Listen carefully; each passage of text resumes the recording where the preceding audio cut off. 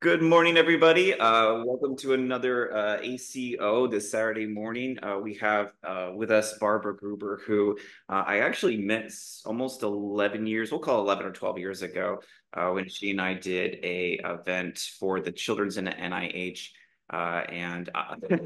As the story goes, I didn't really know her too well. She was actually introduced to me by Glenn Kessler, who teaches at the atelier, the Compass Atelier up in Kensington area. And so Barbara kind of shows up to this event with, in the canvases and paintbrushes. And she, kind of like wild energy to her, which was really contagious and exciting. And I was painting next to her, and I look over at one point, and she kicked her shoes off, and she's half dancing, half painting, and she had about 20 paintbrushes clutched in her non-dominant hand, and kind of scrubbing away, painting vigorously in this. And I was just in awe of her ability to not only capture the event the way it was supposed to, but just look like she was enjoying herself more than any other person in the entire building. So my father actually bought the painting that Barbara created that evening, and I was supposed to ship it home to him, and I neglected to do that. I like the painting so much that I just said, "Dad, I'm keeping this," and he conceded, of course. But to this day, whenever I walk downstairs, I can see Barbara's painting from the event. So I am a huge admirer of her work and her paintings. And I can't tell you how much joy that painting brings me whenever I walk downstairs in our house. So thank you, Barbara. Oh, And can we I'd just love end to now? pass the baton to you and just say, I cannot wait to hear more about your work, and thank you for joining us this Saturday. Oh my gosh, thank you. That did my heart so much good. It's really amazing. Um, Thank you guys for having me. Thank you for having this. Um, and I just want to say, I remember when we met. I remember that event. The music was amazing. It was all samba music. It's all the stuff that I love, and I'm so glad that the painting turned out because I was dancing a lot. It was really good. And yeah, I have all these notes, and everything has left my brain.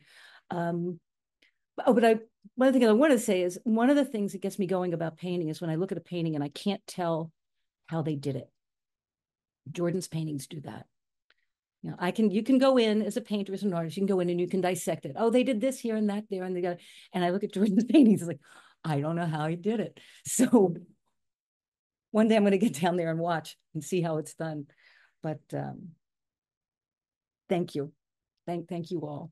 One of the things I wanted to start out with was just about how I got here. Because I took a kind of a circuitous route to become a painter. I grew up in a family that we had culture, but art wasn't something that you learned. And my parents grew up in the Depression. Um, we drew on the backs of envelopes and napkins and brown paper bags. And a drawing pad was unheard of. My cousins had the 64 pack of Crayola crayons. I remember this because I think I had 8. And I was so envious. And but my sister she's older than I am, and she was in high school already when I was about 8 years old, and she took an art class. And these images were from her book Mainstreams of Modern Art, and I was fascinated with them. The drawing on the left is by Dante Gabriel Rossetti. I think it's a silver point drawing of Elizabeth Siddal. And the other two are Ang drawings, and these incredibly smooth, beautiful figures. And I was fascinated with figures from the time I was a child. That's what I wanted to draw always. And so my sister talked my parents into getting me some drawing materials. We got some pads, and I got to draw. And and when I got older, I got my GED. It was the 70s. I kind of bypassed high school a little bit, and got my GED when I was 18, and got married and had a baby. Uh, and when my son was 3, I decided to go back to college, and I took a drawing course and a drafting course, and a class called Career Development as a Life Process, where you figured out, they give you the Myers-Briggs tests. And I wanted to draw. And they told me, if you want to be an artist, you go see Lyman Ziglitis, and he'll tell you if you have what it takes. And I walked in there with my drawing one sketch pad, and this little, he was not a tall man, very thick Latvian accent. And he looked at me and he said, "This is not art. You are not artist." And I don't know what I said or did to infuriate this guy, but I said, okay, I'm going to be a drafter. And that's what I did for about the next 15 years or so. And I did eventually go back. And I took classes with him. I got there because eventually I got a job as an animator, because I kept drawing, even having these drafting jobs. And I got a job as an animator at Microprose Software, which was up in Hunt Valley. And I worked there for about 6 months. I was not as good as the others. I had not been to school. And 6 months after I got hired, all the women and one man that they had hired 3 weeks before got fired. And I asked, I'm sure they hired the guy to avoid a lawsuit. I asked my boss why they thought all the women got fired. And he said, well, maybe they thought the men had families to support. So I went back and told my son I didn't have a job. And don't get me wrong, I would have gotten laid off anyway. I wasn't that good and nobody liked me. So that was it. But in the meantime, I had gotten very sick. I was really tired. I had gained a lot of weight. Nobody knew what was wrong with me. And I thought I was going to die. And I was collecting unemployment, and unemployment would pay for a training program. And college was considered a training program. And I had learned at Microprose that college was where you could learn how to paint. They had amazing artists there: Ann Walker, Anne Marie Race, Nick Rusko-Berger, Bob Kathman. And I decided I was going to go back to school, and I was going to just take art classes. And by the time they figured out what I was doing, I would be dead, and I wouldn't have to pay back my student loans, which clearly didn't happen. Sally Mae and I are on intimate terms, or were for a long time. And what I had was thyroid disease. And I mention it because I think it's often underdiagnosed and diagnosed as depression. And it took a few more years to get diagnosed with that. Once they put me on the right dose of medicine, I remember the morning I woke up and realized I was going to have to pay back my student loans. So it's been great. It's a very simple thing. I just take one pill a day and I'm fine. So I went back to college, and I went back to Catonsville, and Lyman Ziglitis was one of the best teachers I ever had. I never told him who I was. He actually, this is one of his watercolors, and we had a really terrific relationship. And when I left and went to the Maryland Institute, I took a lot with me that he had taught. And I can hear his voice behind me, saying, "Get out your good paper." And he was just Can you repeat his name, please, Barbara? Lyman's, Laimons, Eglitis, Eglitis, Eglitis. Very influential in a lot of people. Catonsville had a terrific art program. They still do, I think. So then I went to MICA, and I was told at MICA to take a class with Mark Carnes. And I will tell you to do the same thing. Anybody who can, I don't care if he's teaching microbiology, take a class with him. You're going to get something out of it. And these are self-portraits that he's done. He is a master at ink wash. They're beautiful ink wash drawings. This is an older portrait. I snagged these off his website, and a self-portrait as well in oil. And this is another one of the ink drawings. And they're these beautiful, intimate moments, and they're just really about the light. And when I got there at MICA, all I wanted to draw was people. But in Mark's class, like, a head of broccoli became the most interesting thing you could look at. And he really, I think drawing and painting in general, you learn how to see differently. And he really helped me to do that. I have notes here, which I've completely lost. And I just the things that he said, don't paint the object, paint the light, the way the light hits the object. and the way he talked about even things like size and scale and composition as just one more element, not the be all and end all, about different sensibilities. A very light drawing isn't less powerful than a high contrast drawing or painting. You know, a lot of these things. Oh, and the biggest thing was time has time has nothing to do with how good or how bad a painting is. And I can attest to this myself. A 20-minute drawing can be way better than a 20-year painting that you've been banging on for forever. So he was a huge influence on my work. And he showed us an artist named Wendy Arton, who's a watercolor artist. I don't know if she lives in Pennsylvania or Rome, but these are some of her ink wash drawings, very beautifully seen and stated. And Fairfield Porter, who I'd seen before, but I really, you know, Mark had this terrific slideshow and that idea of color massing and letting shadow stay in shadow and light stay in light and not picking at them. Antonio Lopez Garcia, who is called in Spain Senor Lopez and regarded as kind of a demigod. These are some of his paintings. And this is his, I think his most famous painting called Gran Via, where he stood in that crosswalk for 7 years and painted this. And it looks like he painted every detail, but when you get up close to it, it's just a mess. It's great. And this was how I wanted to paint. I wanted to study with him, but he was in Spain. These were also, oh, by the way, this piece of steak, that's cut out of a magazine. So he's just a fantastic painter. He's still alive. He's like 120 or something now. And I think he still paints every day. This is a drawing of his uncle.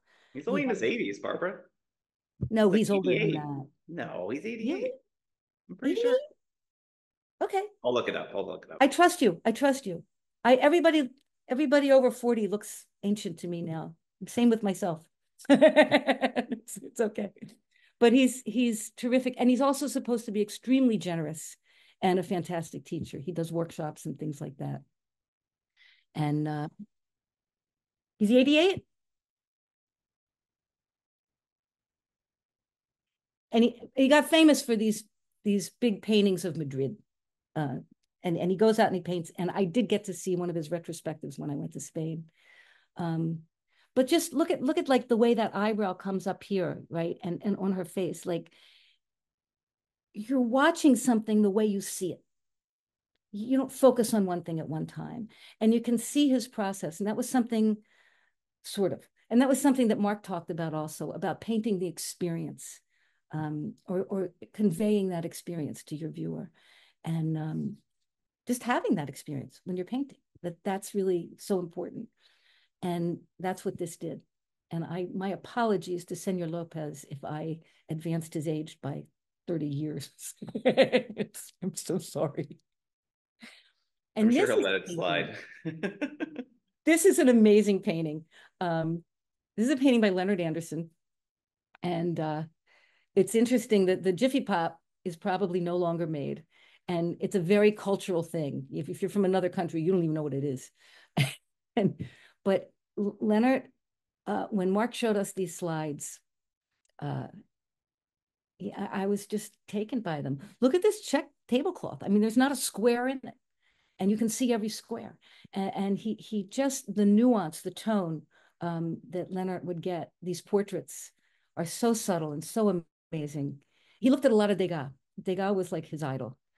And I did get to study with Leonard by a fluke. And this painting was what did it for me. And I decided that was who I wanted to study with in grad school. I knew he was at Brooklyn College. And I decided that was where I wanted to go. But when the time came to go to Brooklyn College, it was email had just started, and Brooklyn College wasn't answering their email, and they didn't answer the phone, and there were rumors that Leonard was dead, and he wasn't teaching, or that he was ill and he wasn't teaching, or he was dead and ill and he wasn't teaching. And that wasn't true, as I found out. This is also one of my influences. I saw this sweet potato. And I mean, Can you think of anything else after you see a sweet potato like that? That is called I Am Venus of Mount Washington. And I'm very proud of it. It's so funny when you start looking at master paintings, you just sort of see them everywhere, and that's it. These were some of the paintings I did in Mark's class, the drawings, and also Richard Diebenkorn was a huge influence, if you can't tell by the painting on the right. And these were done with Lennart. And when I was at Brooklyn College, my sister had told me that, if I couldn't find a place to stay, until I found a place to stay, I could stay in her basement on Long Island. So I lived in her basement for about 2 years because I never find a place that I could afford in Brooklyn. And I was able to go out every day and paint in grad school. And when I stayed up in New York, it was like a residency because my sister is this incredible cook. And I would come home from a day of painting and dinner's on the table. If I wanted to talk about my painting, I could. If I didn't, I didn't have to. And I got up the next morning and did it all again. And the painting on the left is Ocean City on 65th Street. That took a while to get done. That was started, I think, in the aughts, and I think I finished it in 2010. The painting on the right, I think, was done in the aughts. This is also Ocean City. And they were, I would go out and I would bang on these. Some of them were really quick, some of them not. This took several months. And it's on paper mounted on board. And it's in my living room.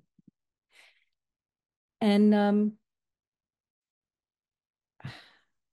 I didn't talk about how I got to Lennart's class. I had been accepted to UPenn, and it wasn't a good fit. There was not a whole lot of encouragement for observational painters. And on the other hand, Andrew Forge and Jake Berteau were there. And Jake had just moved to upstate New York and was painting landscapes. So they understood what I was doing, and they were very helpful and encouraging. And when I got home, Barry Nemeth of MICA told me, take this class with Israel Hirschberg. He would bring Israeli students to the States to look at representational painting because there wasn't any there. And every weekend we would visit a different New York artist studio. And the first studio we visited was Lennart's, the reports of his death having been greatly exaggerated. And so I left UPenn and enrolled in Brooklyn College, which was terrific. First of all, you're in New York, so visiting artists can come see you. And we had terrific visiting artists all the time. We had Lennart, whose voice I can still hear behind me. I can hear him sneer as he says, "What color is that?" And once he said that, I immediately took the cobalt violet light out of my palette. I never used it again. And I can also hear him saying, "Too much paint. You're using too much paint." But I'm so grateful to have gotten to study with him and to study at Brooklyn College with Jack Flam and so many other great teachers and a terrific cohort of students. It was really wonderful. So this was painted when I was 50, I guess. This was in 2008 or 2009. And I had open heart surgery, and I wasn't able to paint after that because you can't move your arms. And I never really thought about it, but my left arm is not even in this painting. And, there's something that happens, I think, when you're watching and when you're looking these close observations, something happens that talks about whatever is happening in your life or whatever you're looking at. And I like this portrait. I think it's got a lot of Fairfield Porter in it and a lot of the influences of so many of the artists that I love. And this is a painting. This is the start of a painting that I did in 2010 when I was living in Middleburg, Virginia. And I started it in March of 2010, and I finished it a couple years later. But this was the first day, and then this was a couple of weeks later. This is about 4 feet by 4 feet. And then a couple months later, and then this is the final painting on the right. And at the same time, I was working on this painting over here. It's also 4 feet by 4 feet. And I would go out in these fields and work. And it was great. Middleburg much like certain areas of Long Island, has a fair amount of disposable income. So when people see you working, they're interested and they want to buy your paintings. And I had galleries there that showed my work. And I also had a gallery in Annapolis that Bob introduced me. We both showed at this wonderful gallery called La Petite Gallery in Annapolis. That was out of grad school. I also want to talk a little bit about making a living. This is the final painting of the other one. What I'm doing now, I'm working on this right now. I decided that I was going to work from those studies and see if I could do another painting that was different, maybe at a different time of year or a different thing. And it's very difficult for me to work from my imagination and these other things. So that's in progress. I did that before I left for Romania. But I also want to talk about making a living. When I got out of grad school, I was very lucky to be hired at several different schools. I taught 3 classes a semester at Villa Julie. I taught 1 class a semester at Hopkins. I taught a class a semester at Howard Community College. That's 5 classes a semester, right there. And I taught in the summers. And adjuncts are paid 15 to 50% of what a full-time faculty member makes. We get no benefits. We can't even contribute to our own retirement. We can buy health insurance at a discount rate, but at that time it was outrageous. I did it, but it was outrageous.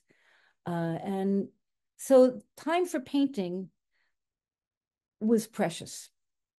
So I really, loved living in this area where all I got to do was get up and paint. I stacked all my classes that I taught in 2 or 3 days a week. So like Monday, I taught 3 classes. Like I would go from Villa Julie to Hopkins to Howard County.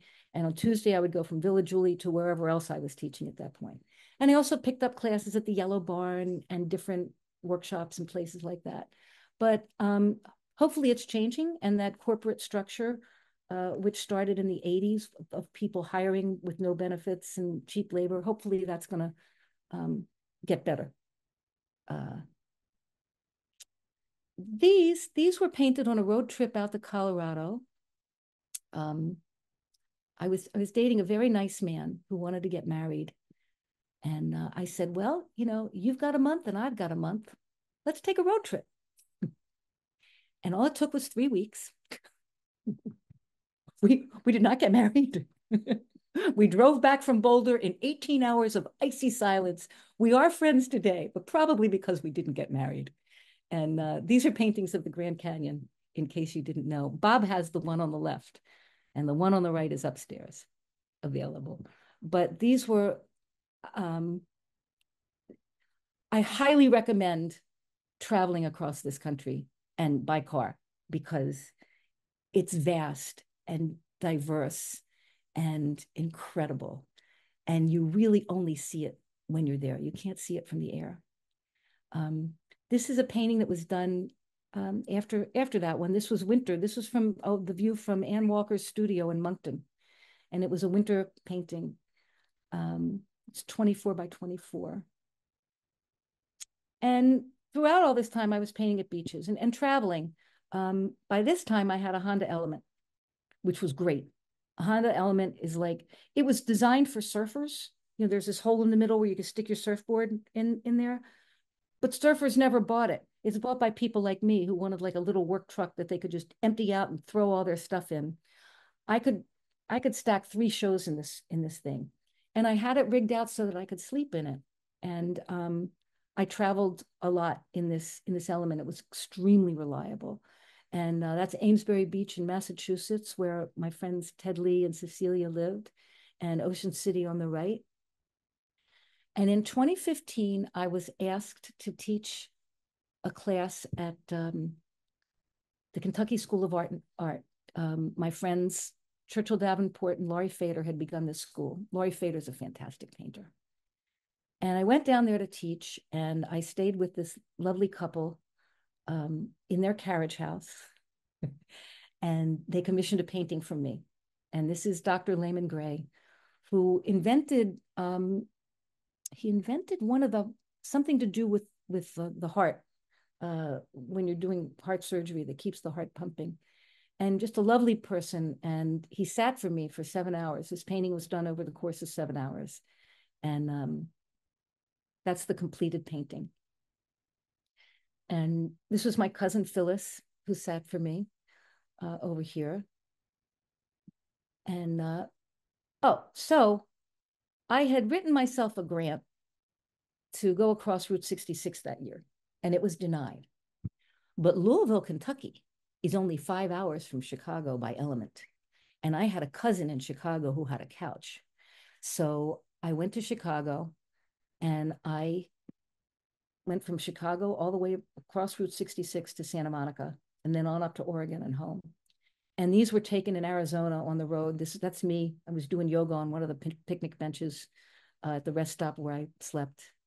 And these are some of the sites along Route 66. I worked mostly in gouache or watercolor when I did this. And it's Amarillo on the left and Monterey Bay on the right. And Ghost Ranch on the left, which was an incredibly perfect day. In 2010, I had been thrown from a horse and my back was broken. And on this day, we went to Ghost Ranch, and I rode a horse for the first time in 5 years. And it was wonderful. And that's a little gouache painting. And the one on the right is Santa Monica, when I made it there. And this is Valle Caldera in New Mexico. This is a tiny little painting. It's not even 6 inches wide. And it lives in the United Kingdom now. And when I got back home, Kelly Lane, J. Kelly Lane, also a terrific painter, asked if I could do a show at Captain Larry's, which is a bar in South Baltimore. And so Jim Hennessy, who was one of my teachers at MICA, said, "Aren't you going to put up a map? You ought to put up a map and put a line up there showing people where you went." So I did, because he was right, as he usually was. And this is a painting of the Wigwam Motel, where I stayed for one night, and they let me paint. And on the way back, there was a full moon one night, and this was some field in Minnesota. I don't know where it was, but I decided to take a self-portrait. And then I started doing, kind of mixing memory and photographs and studies. And this is a photograph of my mom. It's from a photograph of her at Ocean City. And the Ferris wheel is from a painting that I did that was a failed painting, but I used it as a study, and I used several beach studies. And I began working like this, like periodically, when the weather was too bad, even for me, to go out. And this was the second year that I taught in Kentucky. And this is, each year I would do a different road. So the second year I did Highway 61, and I was going to make it to all the Jimmy Webb cities, but I only got to Galveston. By the time I get to Phoenix, I'll probably be 70.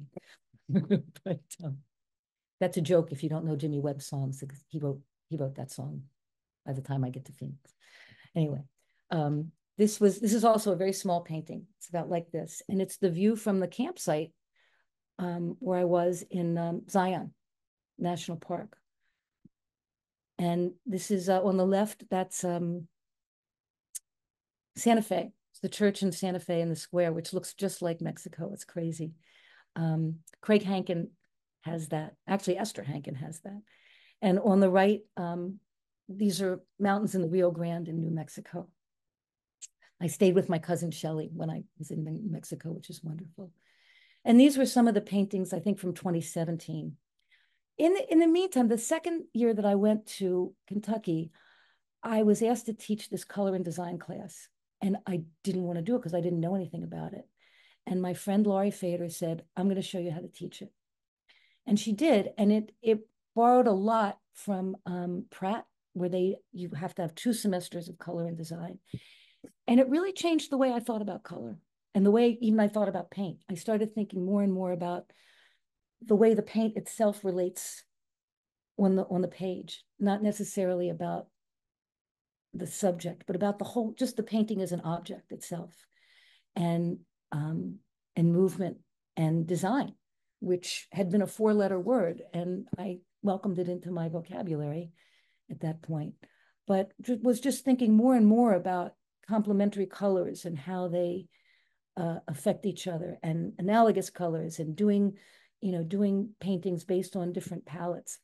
And these are paintings that I did in Louisville, some of them along with my students. And I was teaching this landscape class as well. And then I would come home and paint with my friend Bob, who I didn't mention. When I was in UPenn, I said I was really unhappy, but I would come home every weekend and I would paint the landscape with Bob Newts. And I truly believe he's responsible for maintaining any shred of sanity that I had. I really looked forward to coming home those days and going out, no matter the weather. We painted in snowstorms, we painted in rain. It was freezing and I had a Jeep with no heat, but did it anyway. And it was great. And he had started painting down at Fort McHenry. I had been thinking about it, but he actually did it and got me down there. And these are some of the paintings from Fort McHenry. The one on the right is another really little, it's a little guy. And flowers, and cigar boxes. I had been painting on cigar boxes and painting different flowers. Cigar boxes are kind of a throwaway thing. And the other like psychological thing that happens with me, and I think with a lot of painters, is when you have like a really good canvas, a really good piece of paper, you don't want to ruin it. So you do one of the worst paintings you've ever done. And so I painted on paper and cigar boxes because I could throw them away. No big deal.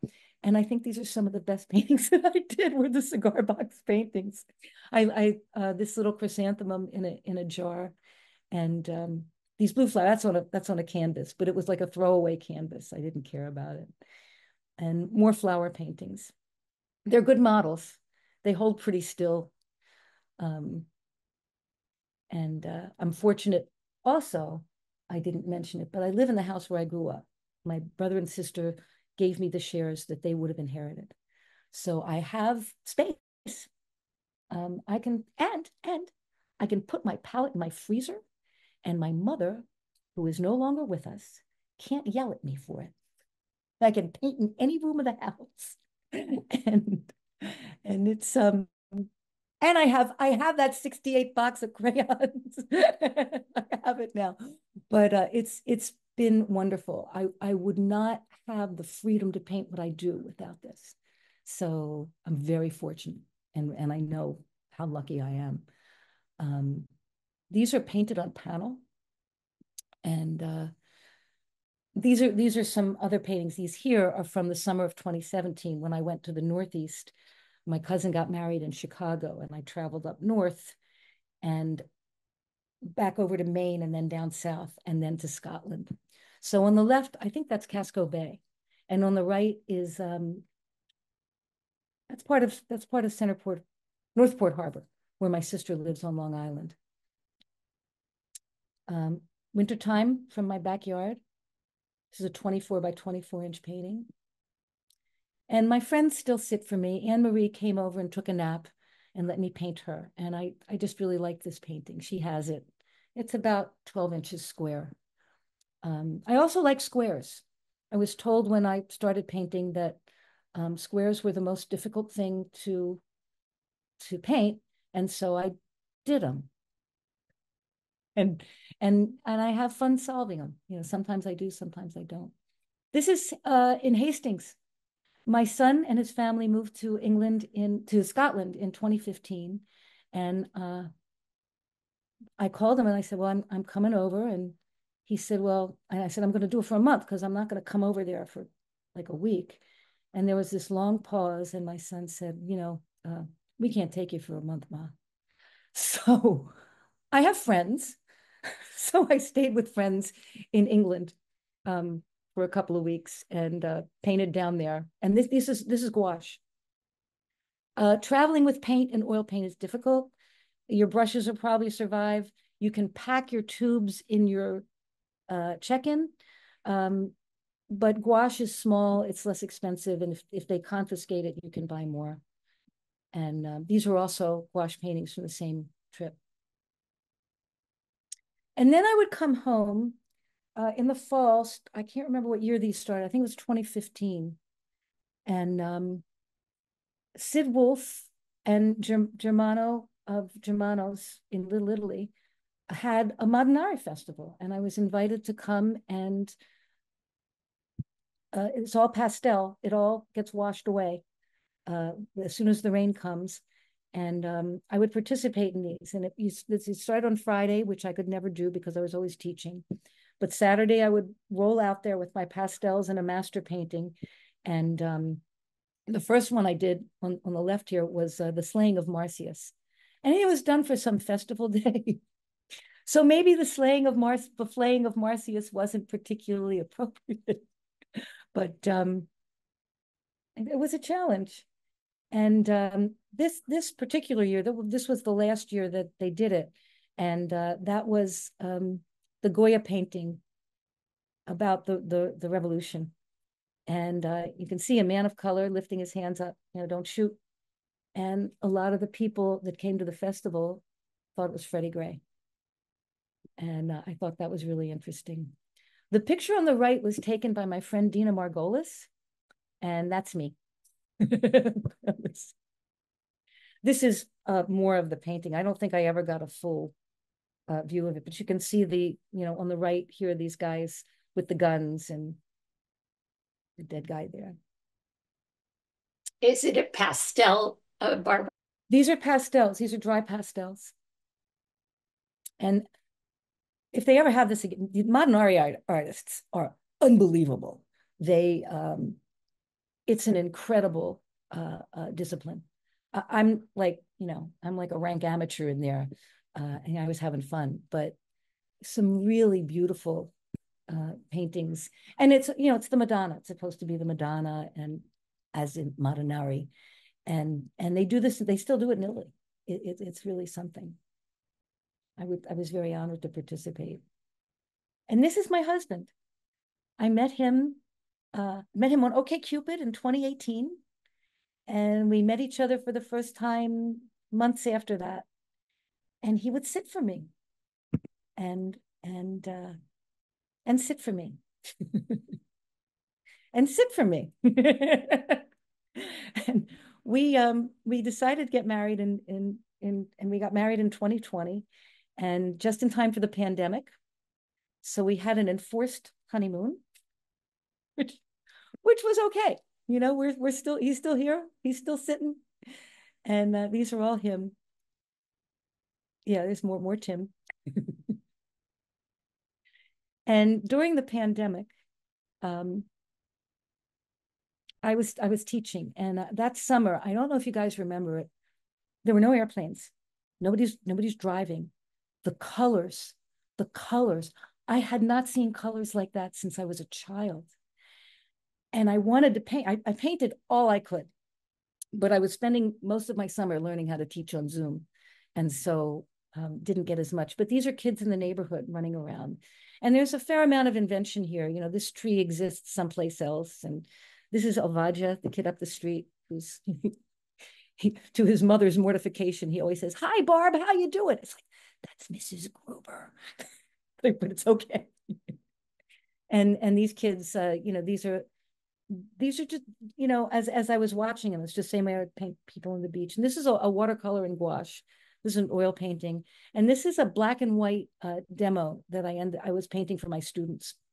And in 2021, in 2020, I got a commission to paint the president of Suburban Hospital.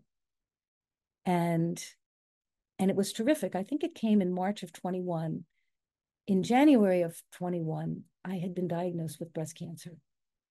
It was right after our anniversary, and my husband, fortunately for me, he didn't buy the extended warranty, so he had to keep me. Here I am, and I'm okay. But it was a difficult year, and I was painting this at that time, which had a deadline, I think of November 2021. I had developed an infection that traveled to my spine after the surgery, and nothing got, it's March, April, May, June, July, August, September. It was like 7 months. I'm not complaining. I had a very mild form of breast cancer. I'm alive. It could have been a whole lot worse, but it made it difficult to work. And this woman is just lovely. And I just hope that I conveyed her humanity and her kindness I struggled with this painting a lot. It was done with a combination of drawings, color studies, and photographs. And this was entirely from photographs. This was a commission done at the same time. And it's 5 feet square, I don't know, something like that. And but no deadline. So I was able to work on this more at my own speed. My favorite part of this painting is the dog. and this was another commission that came later. One of the people in Long Island, when I was a grad student, I painted a lot of boats at Cold Spring Harbor. And I had painted his boat a couple of times. And when his wife, Candy, when her horse died, she commissioned me to do a painting of the horse. It was also done entirely from photographs. And people just take good pictures while everybody's alive. Just in case, thank God for Photoshop. I could manipulate some of this to get more shadows and stuff like this. It's a terrible slide. I never did get a really good picture of it. But because there's all that light shines on it. But I'm really proud of this painting. It's 60 by 40 or something like that. And it turned out well. The horse's name was Twiggy. And these are computer doodles. I have an iPad and a program called Autodesk Sketchbook. And they're great. You can take a sketch pad with you anywhere, but these are terrific, like even in the dark. The one on the left was done in a nightclub at, corner. I can't remember, something corner in downtown Baltimore, where they have a lot of jazz musicians. And this was done at Germano's. These are the Worthy brothers, who are physical therapists by day and jazz musicians by night. And Sid asked me if I would do this. And this was a painting. One of the security guards at MICA, Officer Green, his mother passed away, and he asked me if I would do a painting of her. And he had this fantastic photograph. And she was standing in front of the station building where he worked. But this was taken, 40, 50 years ago. So I did this from the photograph and from studies of MICA. And I think it's a really powerful image. I like it. And then these are paintings of the neighborhood. This is what I paint. It's just everything that's around me. I don't travel as much anymore. My car was killed in a hit and run in April. But even before that, the pandemic kind of curtailed things. And this is the house across street. It's a wash drawing on the left. And these are older paintings that I started in the 2010s, 2012s, and then came back to and worked on them and completed them just this year. These are 24 by 24. And I put these two together. This is the same painting. I had done this in 2012. And then this year, I painted that house out of it. And it completely changed the painting. I know that these are different colors. I couldn't get the right, couldn't get a good shot to match color-wise, but it totally changed it. And I think it made it better. And I showed it at the Bethesda Painting Awards. So it was pretty cool. There it is. And it's a fairly large painting for me. It's 30 some inches, 40 some inches. I can't remember. And this painting on the left, this is our backyard. We got a dog. My husband got a dog. I wanted a fully trained 6-year-old flat coat retriever, and we ended up with a 4-month-old Jack Russell Terrier. So we built a fence. My husband says it's now officially the most expensive dog he's ever had. And that's the backyard, the fence. So it's nice. I'm so grateful to Mark, especially for making me appreciate my surroundings and what I have. Because I would never have painted this when I was a first-year student. I would never have just gone out in the yard and painted it. Hollyhocks this summer. My husband again, and there's Steve. The dog's name is Steve. That's why I didn't want a dog like that. He kept picking out these dogs, and then he said, well, this one's name is Steve, and that's my son's name. So I looked at him, and now he lives with us. But that's the two of them. And this is my favorite painting that I think I've ever done. Um, I've got to figure this out, but I put treats up here for up here on the couch so that Steve would fall asleep there. And you can see where he actually started down here a little bit, but he ended up there. I don't have to give Tim treats. He's pretty good. He sits on his phone. And this was the residency in Romania. That's a little gouache painting. And I painted in the city. And this is just, this was like the first day of the painting and the finished painting. And the mountains and the beach. And that was the show. And I think that's the end of the slideshow. Oh, See they're you. thank you so much. It was so great to see all the pieces kind of like come together in the training and who kind of influenced you over the years. I had some, of course, boring like arty technical stuff but one thing that I'm just curious about right off the bat was, when you're working really big, like over 40 inches on a side, and then I see also really tiny 12 by 12 inch paintings or whatever, very small paintings. Yeah, tiny. And smaller for doing plein air. Do you have to like rewire your brain when you're going from very large to very small, or even from gouache to oil? Does it feel like a stretch for you? And do you change brushes? Like, how does that kind of translate? Yeah. Definitely change brushes. You can't use the same brushes for gouache that I do with. Do you change when you use? Absolutely, like, yeah. yeah. Because I you can't do that. I don't like to shift. I avoid it because of the fear. But once a minute, it's okay. But it's funny. I think you never know. Like sometimes you don't do something for a long time, and then you go back to it, and you do like one of the best paintings you've ever done. And sometimes it just takes painting after painting after painting to get back into it. So that's it. I definitely switch brushes. Um, Logistics are the most difficult part of big paintings. And sometimes I just don't want to make a mess. Oil painting's messy. And because I'm gonna have to clean it up. What about like your daily life? I mean, I was always in I love this concept of, when Picasso was asked, how often do you paint? And his response was, I'm painting right now. And does that kind of resonate with you too? Do you always see the world through a painter's lens? Yes. it's, it's like you're always thinking, what would I mix up to get that? And or worrying, I'm not painting. What am I doing? Is it? And then I have to take a breath and say, you're exactly where you're supposed to be. This is feeding your painting, and it'll be okay. It gets more difficult as I get older because my health gets a little bit more unpredictable. So I never know, like, I think, okay, I'm going to work real hard on this school thing, and then I'll be able to paint. And then something happens and I'm in the doctor's office. It's like, so I'm working on, I've way pared back my teaching schedule. But at the same time, teaching became much more demanding after COVID. I think we're coming out of it. I think that students, I didn't even talk about teaching. I just think teaching is really important. I learn a ton from teaching.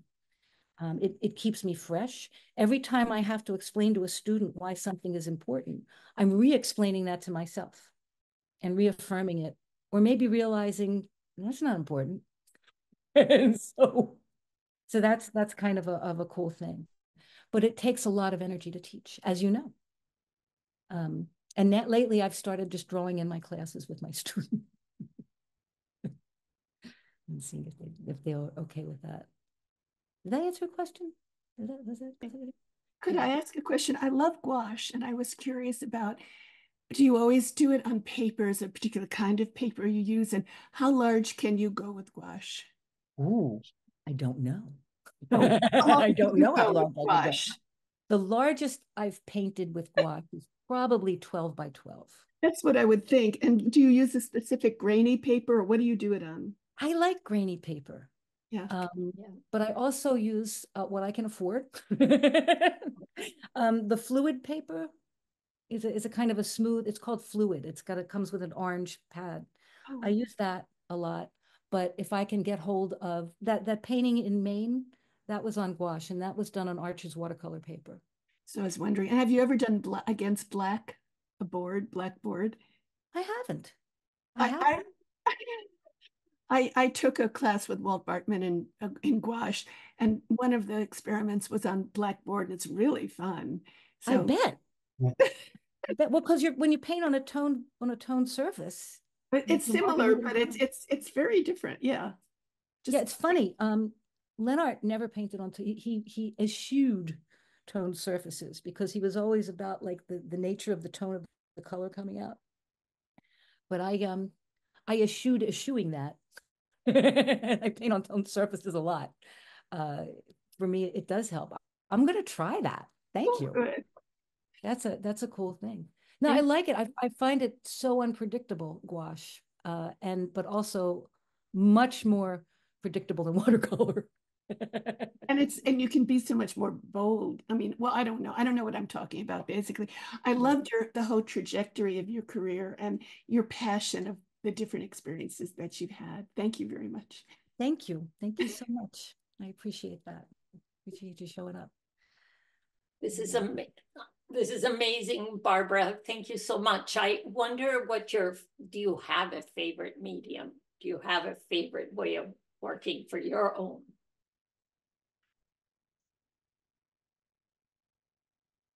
I really like oil paint. When I first went to Catonsville Community College, we were working in acrylic.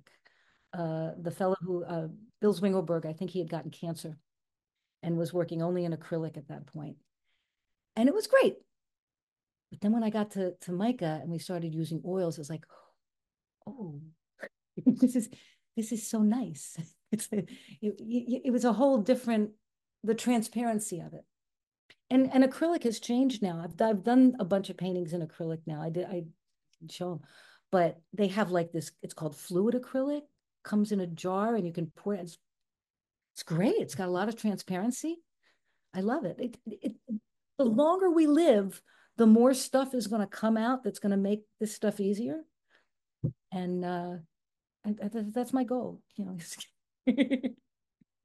And are you still painting plein air or outdoors? Oh, you yeah. said Those paintings were all, you know, the hollyhocks and the yard and Tim and that's inside. The fence, right? Yeah, definitely. But it gets now, and all those paintings in Romania were done outside in 97-degree heat. The heat, since I got heart disease, the heat really gets to me. And once it gets above a certain temperature, I just can't.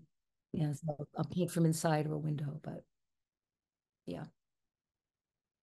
And in terms of teaching, Barbara, how do you manage if you teach a lot? Can you actually paint?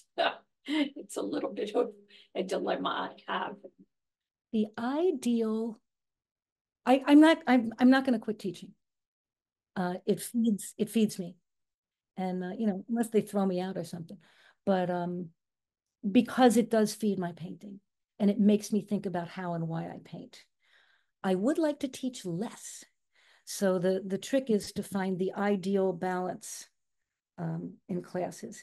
And, you know, I work jobs where I work 40, 50, 60 hours a week all year long. And now I have summers off. So it's, I have that time to paint. It goes fast, but having that time is great. Do I paint as much as I want? No. And I can hear Barry Nemeth saying, there's always a reason not to paint. And he was right. And he always carried those little sketchbooks around with him. He's stuck in his pocket. And I do that. I will do that. But thank you for that, because now I'll start thinking about it more. Can you talk a little bit about, the development of your color palette? I know that you mentioned Israel and Mark, but have you kind of created Sharon Yates. Sharon Yates is okay. Sharon Yates, of all people. Sharon Yates sidled up to me in my senior year at MICA and said, I think you're a really good painter. And I said, oh, really? And she said, I think you should come to Canada with me. I did that same trip actually with her. I did this trip to Canada, and she sat down with me with a palette and paint and showed me how to mix color. Nobody had done that before. She took, and I do this with my students now. She took a huge pile of ultramarine and a teeny pile of orange, and then a medium pile of orange and a medium pile of ultramarine, and then a teeny pile of ultramarine and a huge pile of orange. And she mixed them all together. And then she said, look at what you get. And here, look what happens if you add white. Look what happens if you add alizarin. Look what happens if you add this, that, and the other. It was transformational. And that helped a lot. The other thing that was a huge painting with Bob, he's got a fantastic sense of color. And of course, Mark and Leonard and those guys, but also teaching that color class and painting with Laurie Fader, who we would also go out and paint. Laurie Fader is absolutely free. She'll try anything and with anything. You know, you want to glue paper and bits of candy to it, and it still comes out looking like a beautiful painting. I don't know how she does it, but teaching that color class, and we used colored pencil. We used, the paper, the Albers paper, buttons, trash, what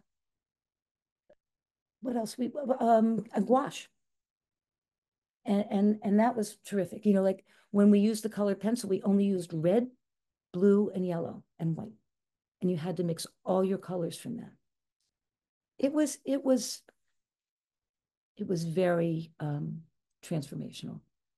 That. And there's some guy, Walt talks about him. There's this guy that paints water, people in the water with reflections. Oh, Irish guy, an Irish painter. John somebody, contemporary. Anyway, his color palette, I think, is really interesting. The way he gets those bright water reflections. How about John Murray? He No, teaches at Virginia. No, I can't remember the guy's name. Okay. But they're very, the paintings are not, they're not picky at all. You know, he's not going into individual features. It's, you know, a slash for a face and an arm and this, which turns into the face. You know, it becomes it, but it's very much about how the color creates it. Any other final questions for our esteemed guest? You want to see the studio in progress? Yeah, sure. I can't stare. And there are a couple of comments just thanking you and talking about how wonderful your presentation and your journey was. Want you to know. Thank you, guys. Thank you so much. Here, come into my studio. So my studio down here was flooded. Oh, no. A year or so ago. And I had to move it upstairs. So it's moving back down. And this is it. Oh, there's another painting of Tim and Steve. Right? Painting after painting after painting. A bunch of pastels that I didn't talk about. But my friend Larsha did that print up there. And this is the studio. This was a painting that I did in Leonard's class. And I meant to put it in the presentation because I think it really feels like a Leonard Anderson painting. Can you see it? Yeah, there we go. And this is the painting that I'm working on now. Yeah. And then all of these in the back. So it's nice. I'm going to enlarge this door. And oh, this painting here is an early painting by Laurie Fader. That I don't know if you can see that. I have to put that back up. And then, you know, these are a number of the paintings that were from the show are up here for the presentation. And oh, I bought all the horses when I did the painting of the horse. And then the thing about how being down here is it leads into the garage, which is a mess. But oh, there's one of the huge paintings of the house across the street. But this is going to be my workshop where I'll be able to frame drafting table and storage. So it's going to be really nice. That's awesome. Yeah. Thank Yeah. you so much for sharing, Barbara. Thank you. And we'll see you in 2 weeks, right? Thank you so much. In 2 weeks. Thank you guys very Yes. much. You want to say a little bit about, and in 2 weeks, are the artist? Robert Knudsen is the artist that's coming in 2 weeks. I went to school with him at Catonsville Community College, and he was a standout there. He thinks about things differently. He tells you just what he thinks, and he does it in a way that, you know, you'll say thank you. and he was always painting the landscape. He also took Mark's class, but not with me. We went to Micah at different times, and